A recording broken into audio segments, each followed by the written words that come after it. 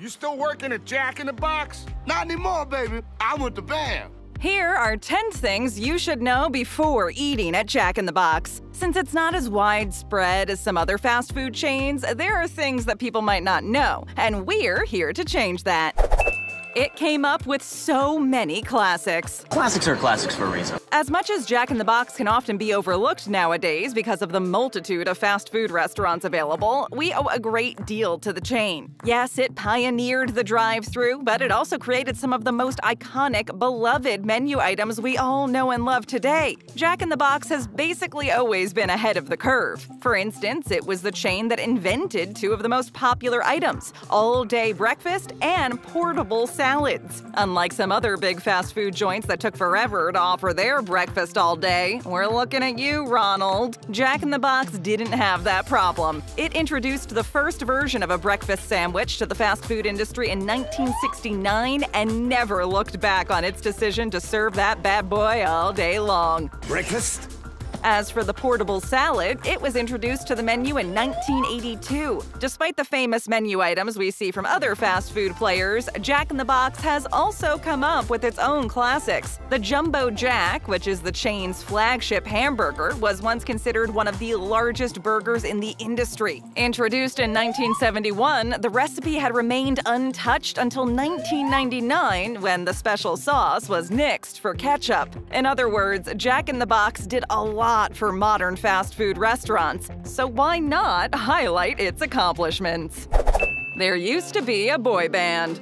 I'm starting a new boy band, and there's a place in it for Bart. By now, you've probably realized that Jack in the Box likes to think, well, outside of the box, especially when it comes to standing out from the crowd. With so many fast food restaurants offering similar menu items, the chain had to take things even further. A living and breathing mascot wasn't enough, so they had to take the next logical step, introduce their own actual boy band. Yes, you heard that right. A fast food restaurant put together a boy band, singing and dancing to original songs. But all for commercial purposes, of course. Named the Meaty Cheesy Boys, the band saw the light of day back when Backstreet Boys and NSYNC were in their prime. The TV commercials ran from 1999 to 2001 and featured their greatest hits, like Ultimate Cheeseburger. While it may sound like a bad joke at first, the band was still kind of successful.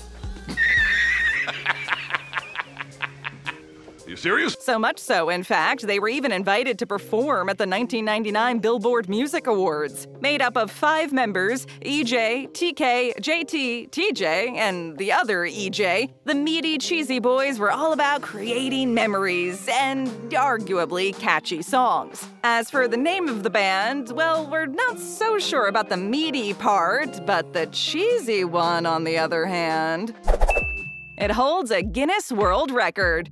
I'm here to break a world record. It's no easy task to earn a place in the Guinness World Record book, and yet Jack in the Box was able to achieve this feat back in 2015. But rather than holding the record for the biggest burger or greasiest meal, it holds one for the world's largest coupon. Probably not what you were expecting, but still pretty darn impressive. The gigantic coupon was more than 80 feet tall and 25 feet wide, which, to put things into perspective, is about 8 stories high. It was not the kind of coupon you could keep in your wallet, that's for sure. That's huge!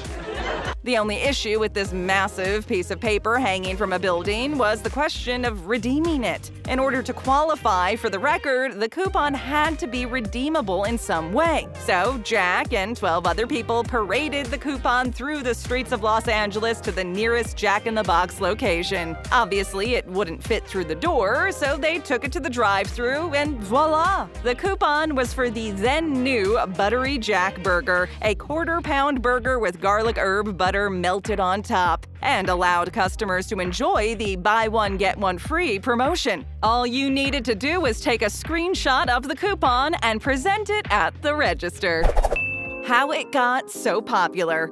I love an origin story. Founded in San Diego, California by Robert Oscar Peterson, the first Jack in the Box location was opened in 1951, making the chain 70 years old. With cheap food, like 18-cent burgers, and a lot of determination, the chain eventually expanded all over the United States, with a concentration on the West Coast. When it first opened, the chain was mostly focused on offering better quality drive-through services. In fact, Jack in the Box is the one to thank for the modern, effective drive-thru we all enjoy today. Even though drive-thrus were already a thing by the time Jack in the Box came around, Peterson was the one to revolutionize the experience with his forward thinking.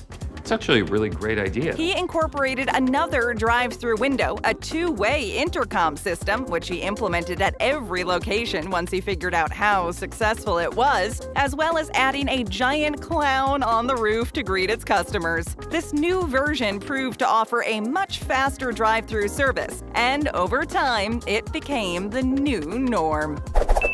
The mascot has a whole life.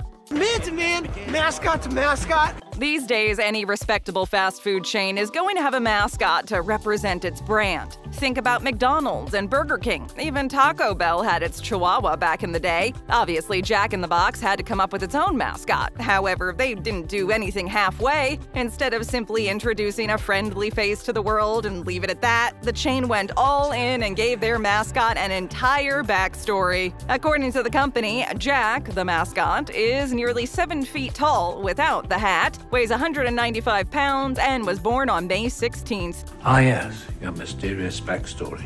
Already a pretty extensive description for a mascot, but the chain didn't stop there. He's also fluent in English and Spanish, has a wife and a son, and a very interesting family history. His big ping-pong ball-like head is apparently a kind of genetic mutation that only affects male members of his family. Plus, how many fast food mascots do you know that have run for president twice and won? Indeed, during the 1996 presidential election, Jack beat out Bill Clinton and Bob Dole in a national independent virtual poll. Pins and bumper stickers that read "Back Jack for President" and "Don't blame me, I voted for Jack" were even released. Serving as the company's fictional founder and CEO, Jack is definitely a frontrunner when it comes to best fast food mascots.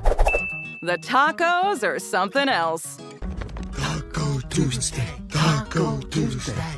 There just seems to be something so weirdly addicting about Jack in the Box's tacos. For some reason, you can't just have one. You always need to get a bunch. And at 2 for $1, you can get more than just a little bang for your buck. But whether you can't get enough of the crunchy treat or you despise them, there's no denying the effect they've had on people. On the menu since the 1950s, the greasy, meat-filled, crispy tortillas have gathered quite the cult following, and the recipe has remained untouched. Even though they've been called disgusting or even wet envelopes of cat food by detractors, the tacos are still a fan favorite today, and they sell like hotcakes. In fact, just over 1,000 tacos are eaten each minute, which adds up to a total of 554 million per year. Taco time! I hope it pleases you as the head desires. So much for a love-hate relationship. Several celebrities have even come forward and declared their love for the tacos, notably Selena Gomez. The chain uses 20 million pounds of corn to make the tortillas and 600 million packets of taco sauce every year to make one of its best-selling items. Made with beef, lettuce, a slice of American cheese, and hot sauce, the Jack in the Box tacos cost next to nothing to make, which is why the company can afford to sell them for so cheap. The ads have been weird. Quiet, the commercial's on. We talked earlier about how Jack has been given a complete backstory and how he's been reigning over the chain for years. He began appearing in numerous commercials, which were starting to become more and more ridiculous as time passed. Forget the fact that he was a talking clown with a giant round head walking around, living life. It's mostly what he was doing in some of the ads. After his comeback from the controversial commercial where he blows up the company boardroom, people noticed that Jack had a very different attitude. attitude. Indeed, he was no longer afraid to speak his mind and intimidate the competition. From beating someone up for talking badly about the chain to fighting with Martha Stewart over a sandwich, there were no signs of Jack taking it easy. Really? You're not just saying that because I could snap your arm like a twig? No. The scenarios were also becoming ever stranger. He was even hit by a bus in a 2009 Super Bowl ad. Throughout the various commercials, we got to know Jack more, as well as his wife, Cricket, his son, Jack Jr., his parents, and even his mullet-growing cousins from Philly. Jack Box will never cease to amaze the public, that's for sure. Jack in the Box antenna toppers are a thing. My antenna's fine. It's just fine. People tend to want to show off the things they love. Usually it's bands, movies, or sports teams. But apparently, fast food restaurants also have their fair share of dedicated fans ready to shout their appreciation from the rooftops. Ever since Jack made his long-awaited return, merch became available for purchase, and people jumped on the occasion immediately. Countless Jack in the Box themed items were sold, like Pez dispensers in 1999, bendable figurines, and bobbleheads. But weirdly enough, the most popular was, by far, the antenna balls. The little toppers were first given out as freebies with a burger promotion, but over the years, they've become much more valuable, especially to collectors. The toppers also went through some changes for holidays and special occasions, making these the more sought-after items. From party hats to earmuffs and football helmets, Jack was ready for any eventuality. Be ready for anything. According to the chain, it estimates that it's given out more than 32 million Jackbox antenna balls to customers since 1995. Seeing Jack's face everywhere was funny at first, but it quickly started to creep people out as they felt they couldn't escape the mascot. Jack now seemed to be everywhere. Jack in the Box and calories. Only 35 calories. It shouldn't come as a surprise to hear that the food at Jack in the Box isn't exactly the most healthy thing you can get. Let's just say that serving healthy meals isn't any fast food restaurant's forte. However, even if healthy living isn't a motto for most chains, it doesn't mean that it shouldn't matter at all. At Jack in the Box, they serve the typical fast food fare like burgers, fries, and chicken sandwiches. And while they're all very good, they also come with an impressive calorie count. Let's take the milkshakes, for example. They might seem like innocent little treats at first, but one large shake can set you back as much as 1,000 calories. And that's not counting the whipped cream you put on top. And for a regular morning breakfast fix, the Grande Sausage Breakfast Burrito has 1,040 calories, which is really not the best way to start your day. Even the chicken nuggets are guilty of packing way too many calories. By ordering a 20-piece, you're also getting 950 calories. It's just so easy to get carried away when it all tastes so good. But you should always be aware of what you eat and just how much of it you're eating. If you're looking to cut back on your calorie intake, you might want to steer clear from Jack in the Box. Major E. coli outbreak.